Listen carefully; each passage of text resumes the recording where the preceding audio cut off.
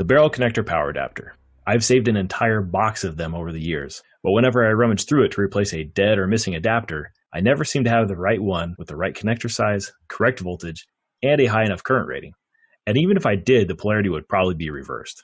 Mark Fu with Cypress Semiconductor is here to talk about how USB-C and Cypress's barrel connector replacement controller can save future generations from the same frustration. Welcome to Tech Chats, Mark. Thank you. So I wanted to start this off by talking about the current state of power adapters and why we need to change. Yeah, sure. I'm sure everybody has a box full of old power adapters that you collected over the years, maybe from your old PC, notebook, Wi-Fi router, toys, whatever it may be. So you save them in case later on that you do have to use a power adapter, that you can reuse them. Yeah, but the truth of the matter is that almost never happens. That's because they are hundreds of different types of barrel connectors or proprietary connectors, and they're not mechanically different. They're also electronically different, and you end up with a big box like this accumulated over the years. So, we don't think this status quo is sustainable for a variety of reasons. For one, they are just tons of power adapters being sold every year. I mean, literally. According to the Global E-Waste Monitor, there are 1 million tons of power adapters being shipped every year. And that number is rising. It's rising because the average life cycle consumer electronics is shrinking. For example, before a speaker is just a speaker, now it becomes a smart speaker. And therefore, consumers are being ushered into upgrading that speaker just like how you upgrade your smartphone. So I think an effort to curb the increase of power adapters is something that we really need to look at. Of course, this is still probably a small percentage of the total e-waste generated in a year, but nevertheless, it's a part that we know there's a very little chance of reuse.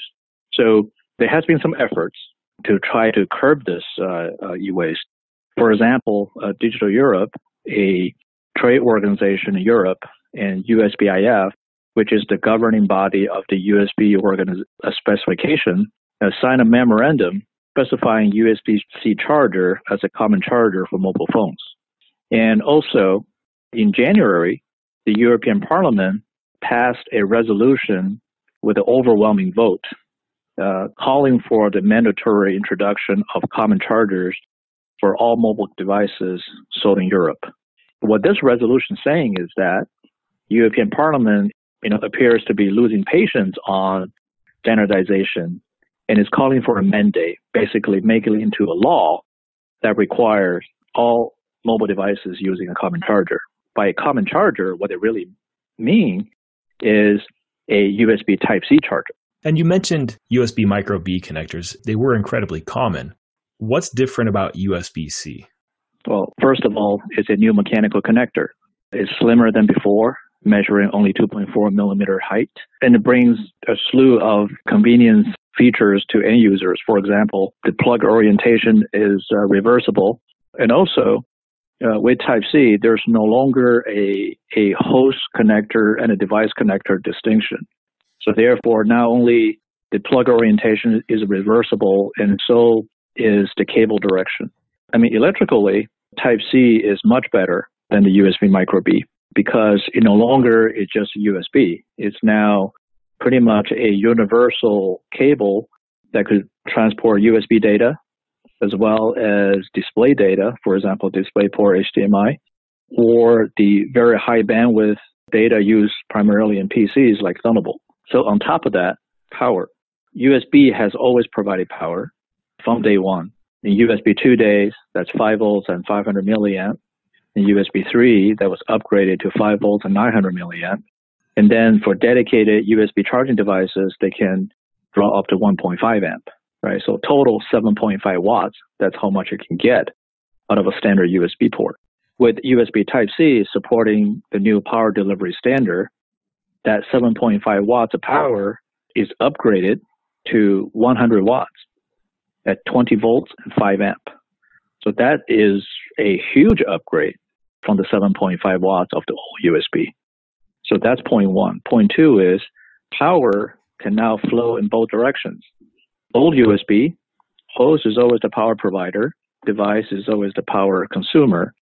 You can imagine that, for example, your laptop is down to 1% battery, but when you plug in a bus power hard drive, and guess what? The host still has to provide power to the hard drive, regardless, whether it's capable or not, because the host is always the power provider.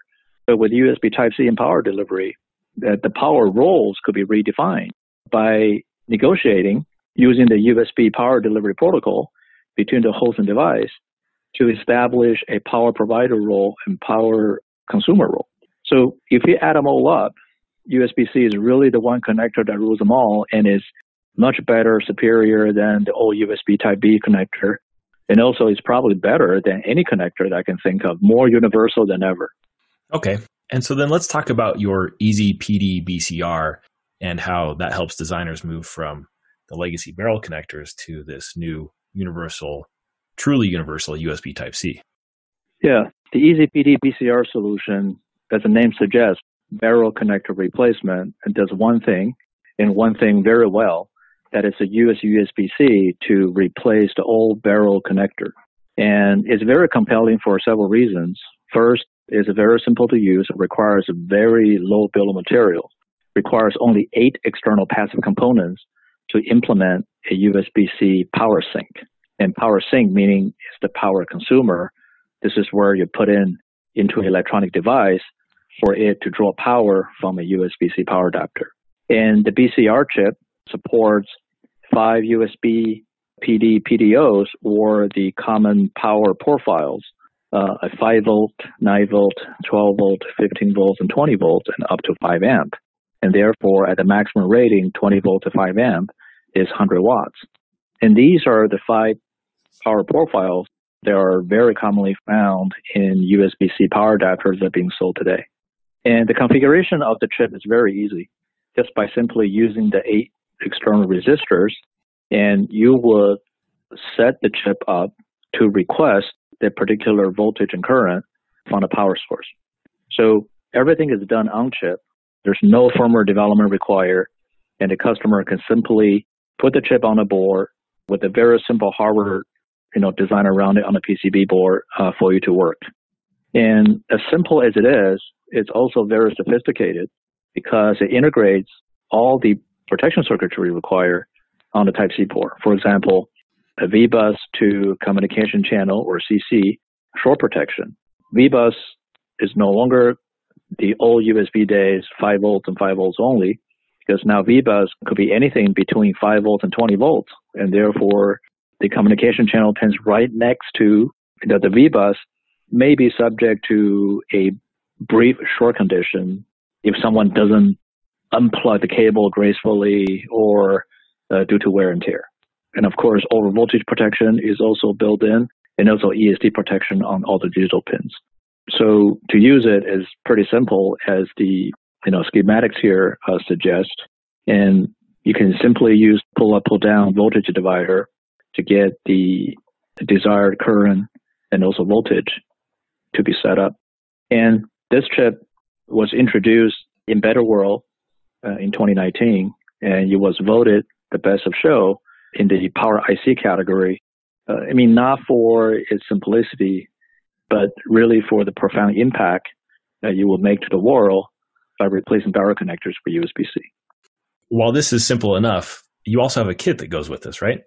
Yes. So we have a BCR kit. It's got several components on it. A USB Type-C receptacle. This is where you plug in the USB-C plug that is connected to a power adapter, plug into the wall. And this is where the VBus comes in. And right next to it is the CYPD3177, the BCR controller. There's a rotary dial here, the 5-setting rotary dial. This corresponds to 5 PDOs that the BCR chip supports, 5 volts, 9 volts, 12 volts, 15 volts, and 20 volts. There's the power FET. So when the power is connected, the BCR chip would ask or negotiate the required power being set up by the rotary dial. And once the BCR chip and a power adapter establish power contract, for example, 15 volts and 2.5 amps, and the power start flowing, and the BCR chip would turn on the power FETs So the power comes in, the V-bus comes in, will go out on this power terminal. And there's a header here with a whole bunch of signals on it. For example, I2C. In case a designer has a external MCU or processor of some type, and the designer wants to use I2C to actually give commands to the BCR chip to set up the configuration. For example, the PDOs and other settings, that's what the I2C is for. And there's a flip pin to indicate the plug orientation of the cable that is plugged in. So obviously for power application, the orientation really doesn't matter because there's no USB data.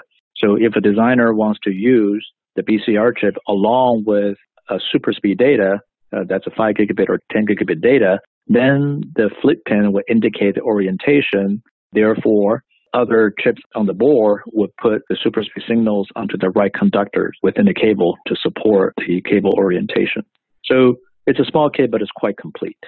And on the back of it, these are the 8 resistors to set up the voltage range and the current range. So if I'm a designer and I'm updating some existing design I have, how do I go about converting from a barrel connector to USB-C for power? Very easily with the BCR kit. And I bet you can do this in less than a few minutes by following 3 simple steps. First of all, knowing what power adapter you want to use.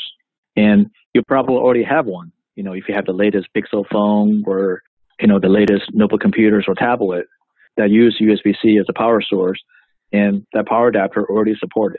Okay, so take a power adapter that supports the voltage that you want. Take the power adapter of your product, simply cut the power brick off the cable, leaving the barrel connector intact, and connect the power and ground of that cable to the DC out terminal of the BCR kit. Set a rotary dial to the desirable voltage that you want. Connect your device to the kit. Plug the power adapter into a wall and to the Type-C receptacle. The BCR chip will automatically negotiate the right power with the power source. Once the contract is in place and power starts flowing to your device. And this works almost every time that we try to convert a new type of product. So we have done a lot of experiment. For example, smart speakers, power tools, electric shaver, Wi-Fi router, wireless charger. There are a lot of things we have already done it, and they just work magically. And as you can imagine, if you're an engineer, your boss asks you, hey, is it possible to power our device with a USB-C power adapter? And you could simply get this kit, go back to your bench, do this simple experiment. I think within 5 minutes, you can go back to your boss and say, yes, and here it is. I've just prototyped it. That's how simple and powerful this BCR kit is. So once this is proven, and the next step would be, okay, how are you going to do it in your next product? You could simply put in the BCR chip in the device and change the barrel connector to Type-C. That's all you have to do. This step already proven that you don't have to change any design in your product today for the Type-C to power it. Of course, if there's an opportunity to optimize the power design because you're going to touch it, of course you can. But it doesn't mean that you have to. So beyond the BCR, Cypress is actually much more involved in USB-C than simply a controller chip, right? Yeah, that's correct. We have an entire power delivery solutions for almost every single USB-C application. As we know that USB-C started from personal computers and migrate into smartphones and tablets, and we have solutions that covers those applications and multiple generations of devices covering those applications. And we've seen a lot of usage of power, especially using Type-C to power more than just smartphone and computers. And therefore, we have invested heavily in the past 2 years into power products. So right now, we cover both the power source and the power sink. In a power source, we have PD controllers and also complete AC/DC power solutions for power adapters, power banks, car chargers, even automotive. As we know that automotive USB-C is a very fast-growing market, and we're engaged with the tier ones and automobile manufacturers around the world in designing USB-C and power delivery into future cars. On the power sink side, and this is the BCR chip, and there will be a family of BCR solutions that would target, different applications and different use cases as these devices convert their custom connectors or barrel connectors to USB-C. Cypress is clearly the market leader in USB-C. We've started early. We've introduced the first product to market in late 2014, just months after the specification was released. And then we quickly become the supplier of choice based on our devices being, compliant and certified to the PD specification, and our fast upgrade along with the generations of PD specifications. And as a snowball rolling, that more and more customers come to us and our products are more and more refined and market proven, and therefore, becomes pretty much a de facto standard in a lot of markets. So currently we have over 1,100 USB-C design wins in production in many categories. PCs and PC peripherals and smartphones are the biggest categories.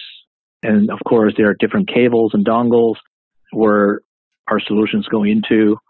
And power is the next growth market that we see in power adapters, car chargers, power banks, wireless chargers, etc. I think especially wireless chargers, and people, always ask us, is USB-C power delivery competing with the wireless charging?